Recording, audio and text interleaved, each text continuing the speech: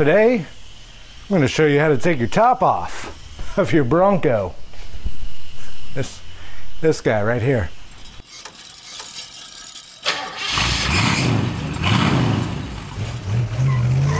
You guys know the feeling that I'm talking about. Backcountry road, it's beautiful. The wind is blowing through your hair. Why?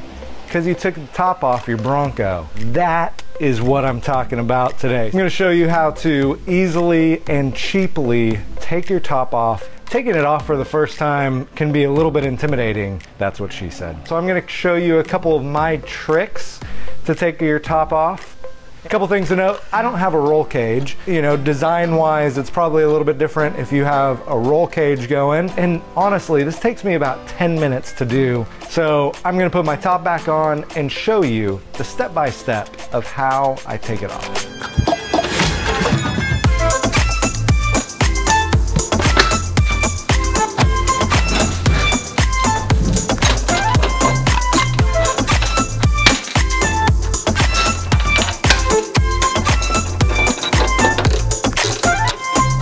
I just take a small 1/2-inch socket, get it on the top, and then under the bed rail, I'll just put my 1/2-inch wrench under there, loosen it up. But there are 7 of these on each side. So potentially your Bronco has 7 on each side. That's 14 total. So it's gonna take a little bit to get to them.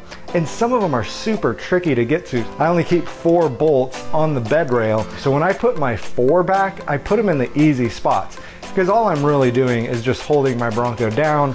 I'm not trying to seal it up for the winter. Now, if this is the first time you've ever taken the top off your Bronco, I'm gonna bet that these bolts are pretty rusted. So make sure to hit them with some PB Blaster.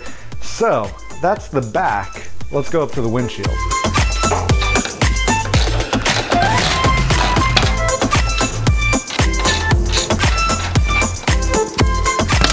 So there are 7 bolts along the windshield, 21 bolts total. I love math, there you go. Again, I only keep 2 up here because it's summer and it's okay if a little air leaks in. And the reason that I go with the small socket is so that I can get the bolts along the windshield frame. This little low profile socket works really well. The next step is actually lifting it off. What I've done is I have grabbed a couple 2x4s that are longer than the width of my Bronco, and I've put a couple eye bolts in here. That's why they call them eye bolts. What I do is I take these and I run them the length or the width, run them the width of my Bronco, and then I hook them up to the ceiling.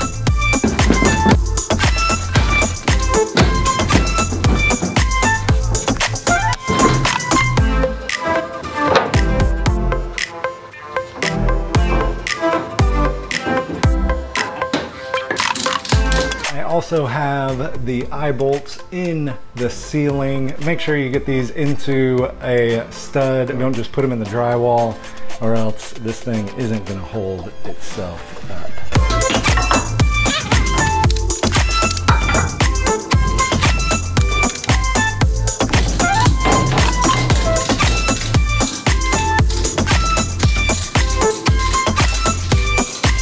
So that's it.